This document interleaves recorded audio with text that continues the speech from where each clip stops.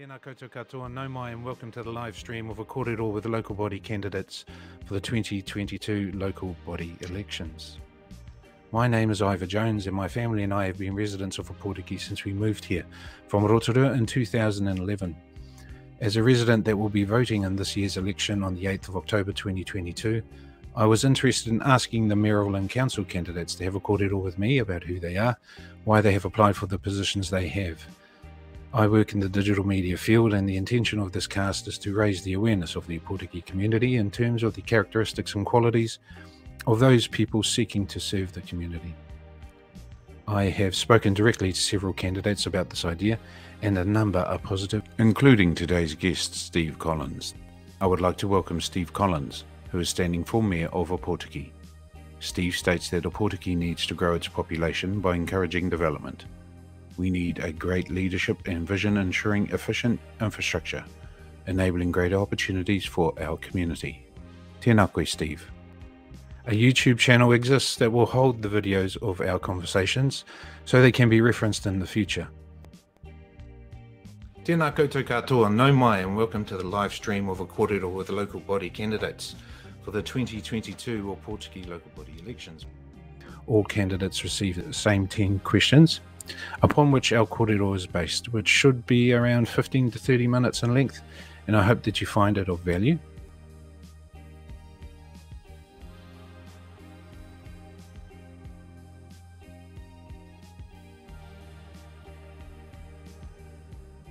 Who am I and why am I running?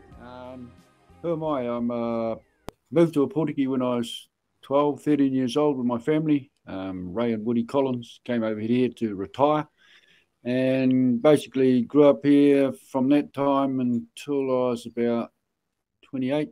Then I left the place then. I had, 7 siblings that I grew up with. I've got 5 grandchildren and 5 children of my own. Been involved in all sorts of businesses and things in the last 28 years since I've been away. Yeah. So the reason why I'm decided to run for mayor is basically I was semi-retired, and when I came home I was, to be frank, saddened to see what had happened to the town in the last 28 years since I'd left, and decided that I'd have a go at running. I was asked to by a lot of people in town to put my hand up, including a couple of councillors. So yeah, so I thought the best thing to do is have a go and see what happens.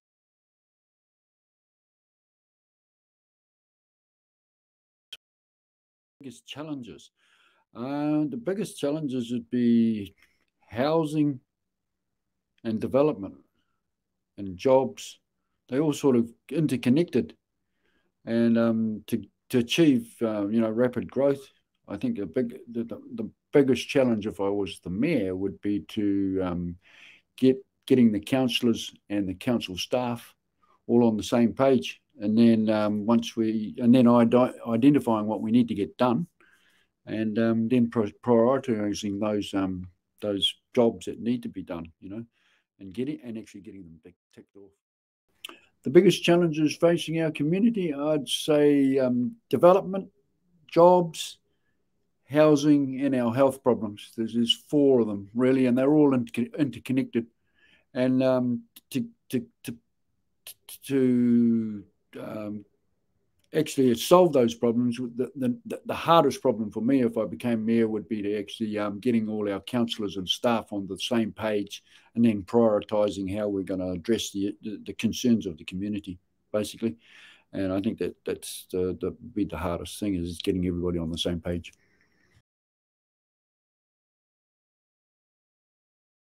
To be honest, by the end of my term, I'd like to have a cohesive team that's actually ticked off a few of the boxes that we've just, jobs that we've prioritised that the community have told us need doing, and and we can do that, a lot of those quite quickly too, I'd say. It's just identifying what's actually the most important things and getting on with it. Yes, and all the things I've looked at and been alluded to, 95% of them are, achievable to be fixed. It's just, in my opinion, the hardest problem we're going to have is dealing with our drug addiction and mental health. We've got a major problem with methamphetamine in our town, and that's going to be the big issue, the biggest issue for us, our health and well-being of our community.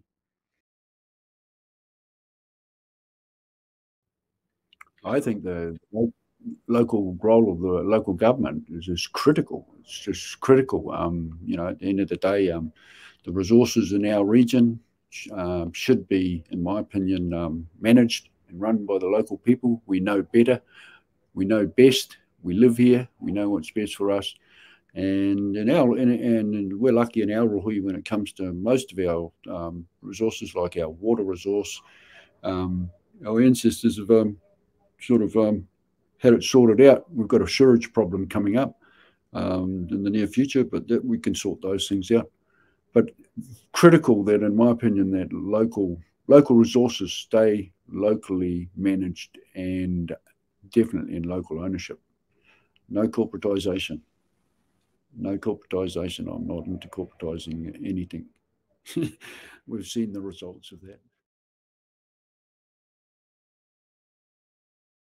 My most important asset, I'd say, that I have to bring to the table is experience in business and in politics. I'm business minded. I've been in, like the same governance positions before, where you've got to actually work as a team, whether you like it or not. And even though you might agree to disagree, I've done all those sorts of things. And I believe I'm a natural leader, and I lead by example. That's how I've always been. First to work, last to leave. First to get in. If there's something to be done, you're in there doing it. You lead by example, just like Richie McCaw did, or Buck Shelford, or any of the best people in the world. They lead by example. Russell Coots, they lead from the front, mate. They show you how to do it, and they get on with it, and they don't expect anybody else to do anything less.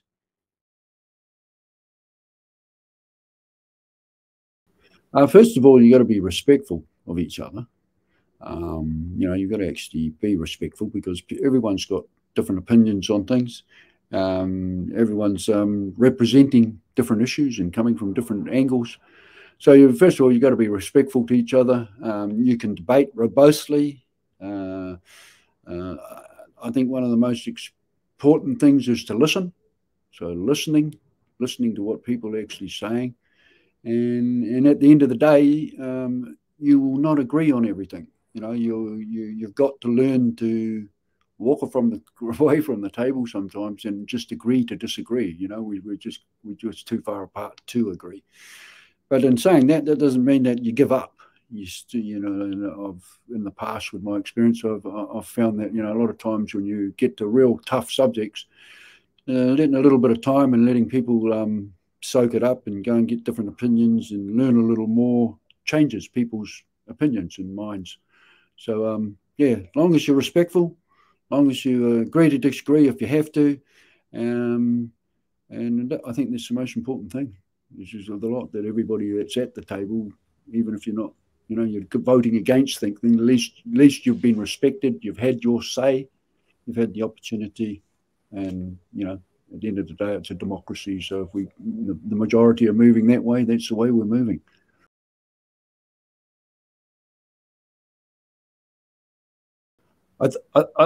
Personally, I think central government need to listen to local government. I think we've got a stage now in our political system where the central government are telling local government what to do and pretending to consult them. But we already know the outcome, so it's not democracy, and it's around the wrong way. So I think that's critical, that central government should listen to the local government, because at the end of the day, the local government have got their finger on the pulse. They are at the coalface of our communities, not central government. It's the local people that are the coalface, and we live here, and we have to, this is our rohi. This is where we live and eat, sleep, die, the whole lot. So we know what's best for us. but we need support from our central government, obviously, in a lot of things, especially in our rohi. And so I think what central government needs to be doing is just listening better. That's all. Yeah.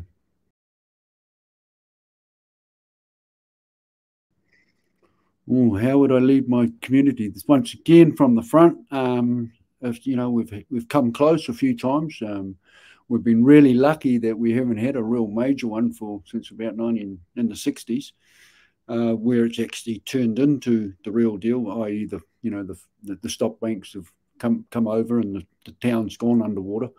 We've come close many times, and how I'd lead my community is the first thing we've got to do is actually have something more than a evacuation plan to just run up to Hospital Hill, because I've seen real emergencies and I've been parts of them, and the real situation is after the tsunamis wiped out the town or the flood, how are we going to house, feed, look after, toilet, all our people, those who may be injured, all that sort of thing. So I think part of my strategy in doing that is we need a community centre, event centre type thing up on Hospital Hill.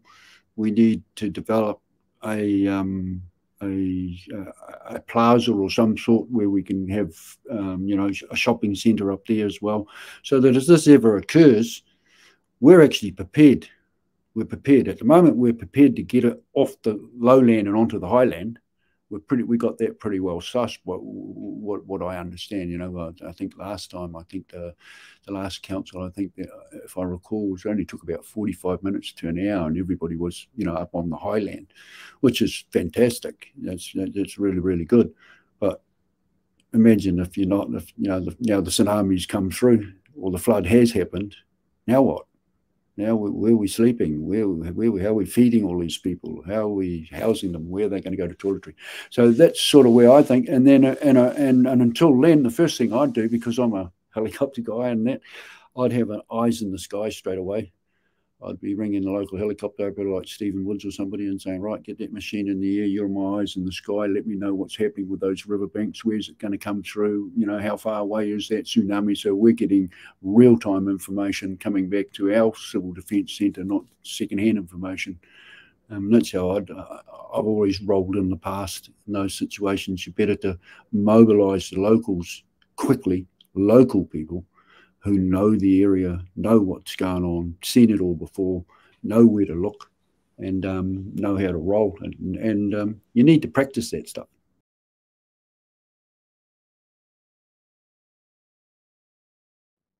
For me, it's going to be, I'm going to be, I think I will, if I manage to, people vote me in and I become the mayor, I want to have an open door policy with me. I want people to know that they can come and talk to me or ring me up anytime. I want people to understand that I'm here for them. I want to hear their concerns, even if they may be trivial. I still want to hear them, because, to some trivial things to some people are big things. They might seem trivial to you and me, but they're big things. So I think you've got to really listen to people. You've got to be transparent, very important. And I think be accountable and be open with the people. I think most people in my life, if you want something and you say, for example, you wanted better footpaths in your street and you were hassling me about it and I was the mayor.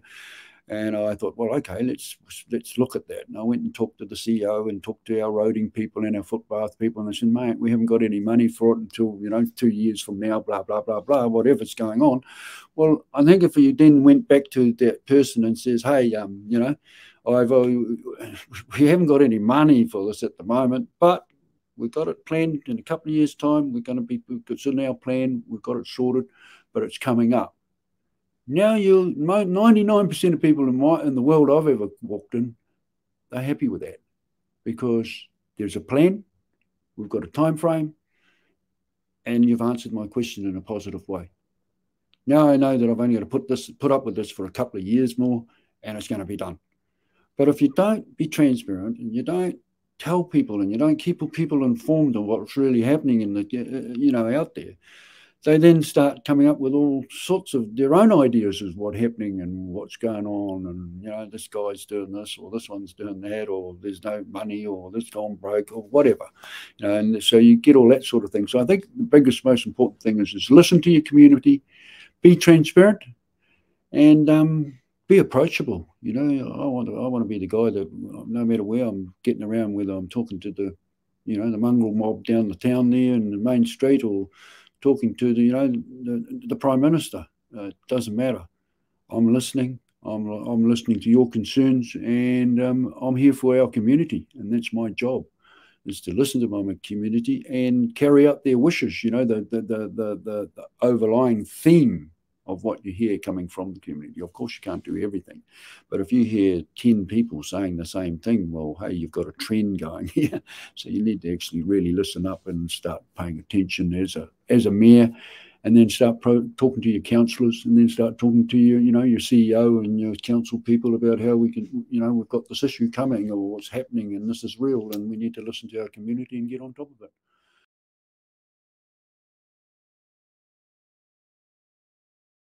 No political conflicts, I don't think, that I can think of at all. No.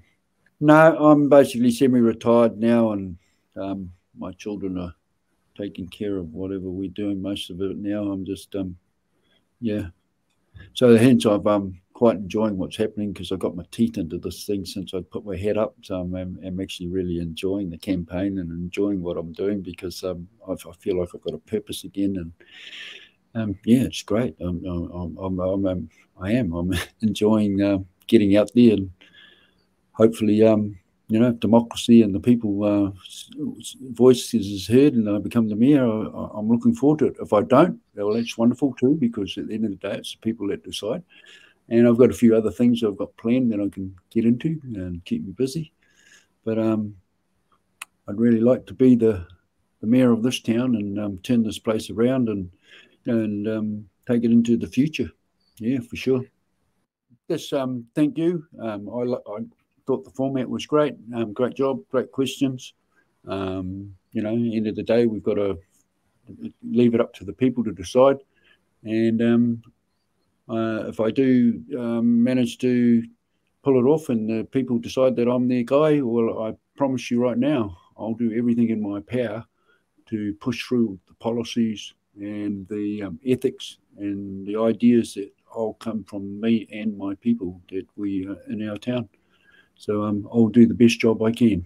I promise that. Tēnā koe. Tēnā koe.